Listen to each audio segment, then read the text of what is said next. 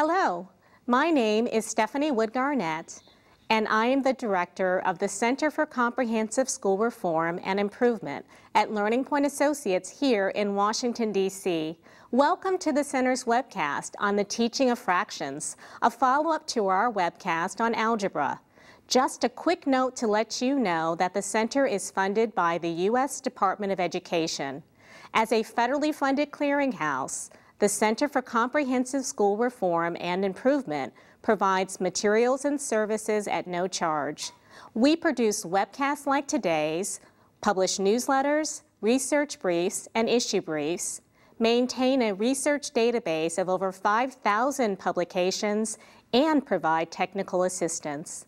Today, we are very happy to contribute to the conversation on the teaching of fractions, a topic that, as many of you know, comes directly from the report of the National Mathematics Advisory Panel.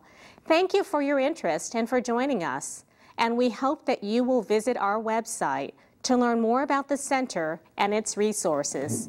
Now here is the webcast moderator and my colleague at the Center, Abner Oakes.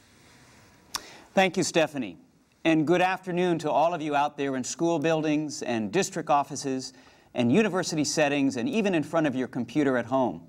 Once again, this math-related webcast has attracted a broad audience that stretches from San Francisco and New Orleans to Orlando and my friends in Catoosa, Oklahoma. My name is Abner Oakes, and I am a Senior Program Associate with the Center. I'll be your host today. I'm very glad that you have joined us for this next hour as we explore a topic that seems to be of great interest to many of you, the teaching of fractions. We look forward to your participation during this webcast, especially via a box on the webcast launch page where you can ask questions.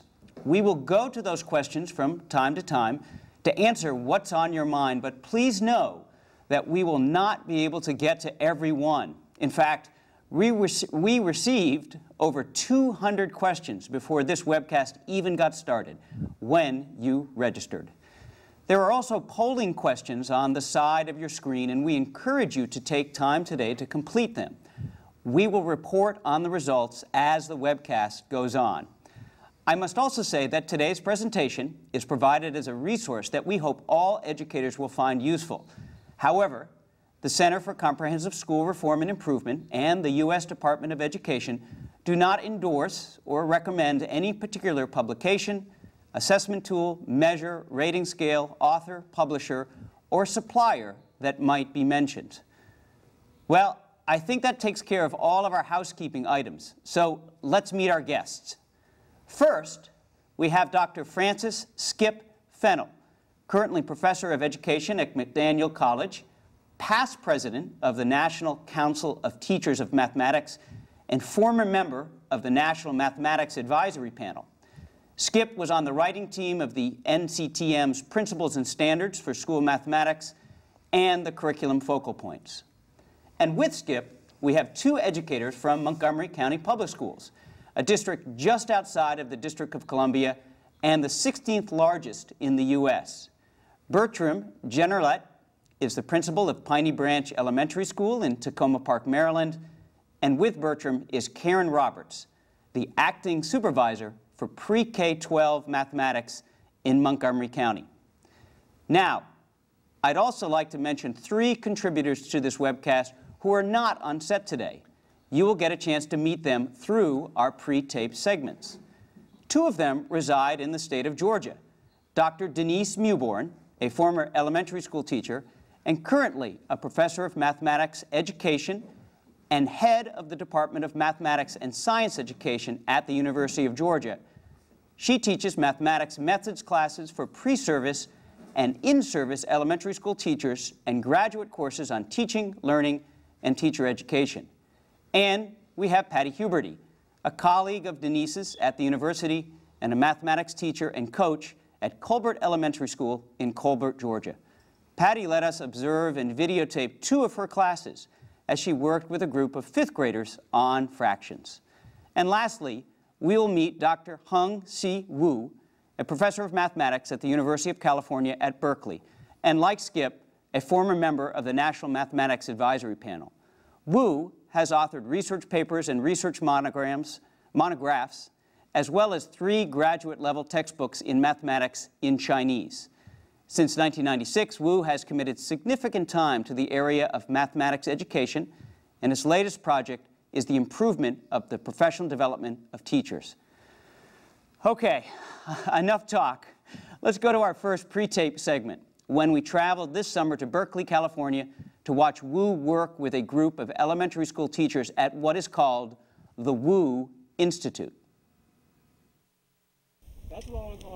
Welcome to the Wu Institute, a 3-week-long professional development program for elementary school teachers that takes place each summer at Berkeley's Mathematical Sciences Research Institute. Here, mathematics professor Hung-Hsi Wu has an ambitious goal for these teachers. I want to change the way you think about mathematics, and I want to change the way you teach mathematics. Wu, a member of the National Mathematics Advisory Panel, has written and talked extensively about how teachers teach fractions to elementary school students. According to Wu, educators too quickly slide into concrete analogies to introduce the idea of a fraction. The learning of fractions is the inaugural phase of a child's introduction to abstract mathematics. And there's no two way around it. That's exactly what it is. And it has to be that way because after this, the next elevation of the level of abstractions is the teaching of algebra. We all know what a fraction is, the way it's taught in schools. It's a piece of pizza, a piece of a pie. That's a metaphoric representation of a fraction. It's not a fraction. A fraction is a number. A number clearly is not a piece of pizza. So you want people to understand fractions as a number by showing them a piece of pizza, and that's what I call metaphoric teaching. Here's the metaphor. All right, you figure out the rest yourself. So I give you a piece of pizza. All right, you're supposed to understand what it means to multiply 12 over 5 times 3 over 4. Well, how do you do that? Well, you just told me a fraction is a piece of pizza. How do you multiply 2 pieces of pizza? So it's this kind of problem that plagues the teaching of fractions at all levels. At this summer's institute, Wu examined some of the pitfalls of the more traditional food analogy for fractions. So I say I give away 2/3 of the ham to my in-laws. What do I mean by that? Let's say it's a rectangular ham. You could then visually measure it and chop 2/3. But if the ham is lumpy in one part and skimpy in another, then are you talking 2/3 of the geometry of the ham, or are you talking 2/3 of the weight of the ham? The ham usually looks like this, right? I might have meant 2/3 in length.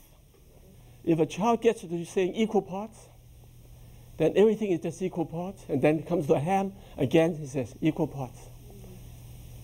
That's dangerous. The ham situation is the first indication that it's not a matter of whether I like it, you like it, but you want to make sense, you have to be precise. You have to be precise. Clearly, the unit of measurement, length or weight, matters when talking about a ham, and Wu contends that problems with precision are widespread. And everybody drowns in this atmosphere because fraction is too hard. It's too abstract.